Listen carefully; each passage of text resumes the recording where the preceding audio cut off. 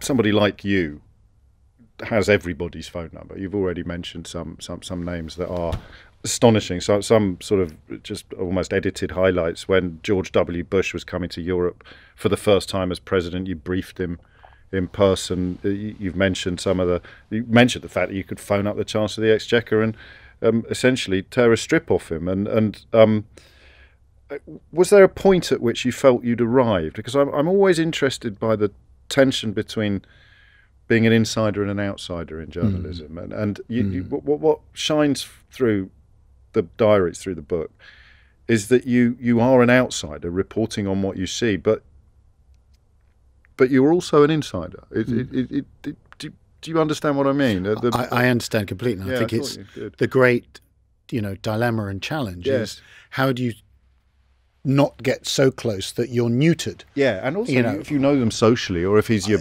child's godfather, you're not going to get the gloves off, are you? Well, I always remember Len Downey, who was the successor to Ben Bradley at the Washington Post, saying to me once that, as the editor, you don't have any friends. Right. And, I'm a pretty sociable person, but I never saw these people as friends. Right. Never.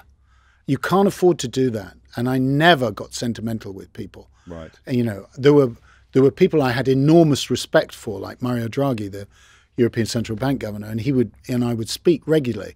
But you could not afford to become friends, because then you'd cloud your judgment, but you get in between the reporters who are writing these stories and interfering. Bob Zoellick, who's president of the World Bank, is probably the closest I've got to a friend.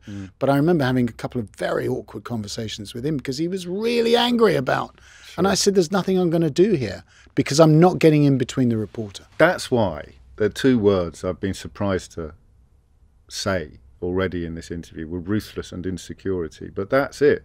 So that you can hold that position because it involves a degree of ruthlessness and it involves very low levels of insecurity. You're not worried about upsetting someone because you are following a stronger truth, or an intellectual truth rather than an emotional one.